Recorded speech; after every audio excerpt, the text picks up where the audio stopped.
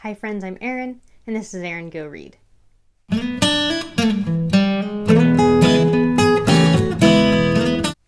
It's time! Autumn is here and October is almost here. It is time for Victober, or Victorian October. So if you are not aware, Victober is a month where we focus on reading Victorian books. So these are books written from British authors during the reign of Queen Victoria.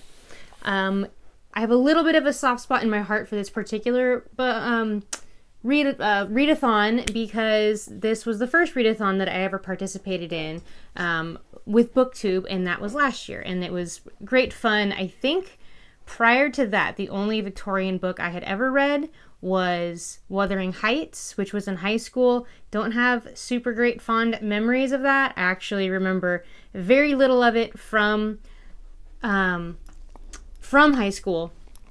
I have more of a sense of the book from an episode of Friends where Phoebe and Rachel join a book group. Victober is hosted by 4 lovely booktubers: Kate Howe, Katie at Books and Things, Ange at Beyond the Pages, and Lucy the Reader.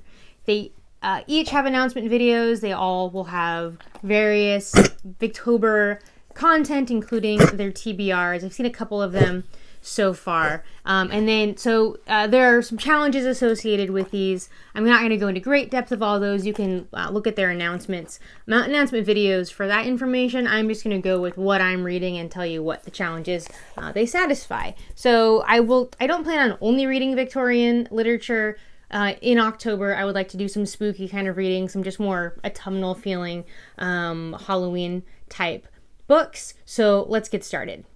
The group book this year is two plays by Oscar Wilde, The Importance of Being Earnest and A Woman of No Importance. And this is a bind-up of Oscar Wilde's plays by Vintage. This is a Vintage Red Spine classic, and both of those plays are contained in this bind-up. Another of the challenges is to read an underrated book published in the same year as one of your favorite books. So on the Oscar Wilde track here, I really enjoyed The Picture of Dorian Gray when I read it last year, and that was published in 1890. And on my Kindle, I am going to read Goriania, or The Revolution of 1900 by Lady Florence Dixie, and that was published in 1890, and I was able to find that on Kindle for just a couple dollars.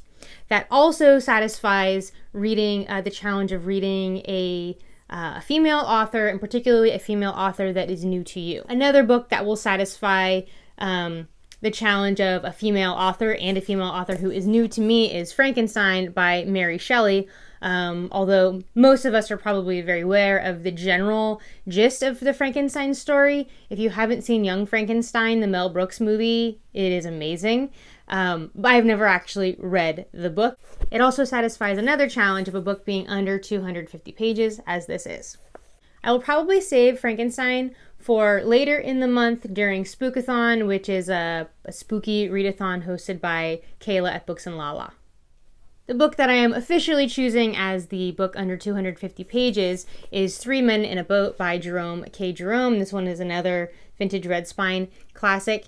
And this one is highly recommended by Kate Howe. I've heard her talk about this multiple times in various Victober videos that she's done in the past. It's supposed to be quite humorous, so it might be a nice kind of palate cleanser between some of the other heavier things that I'll be reading.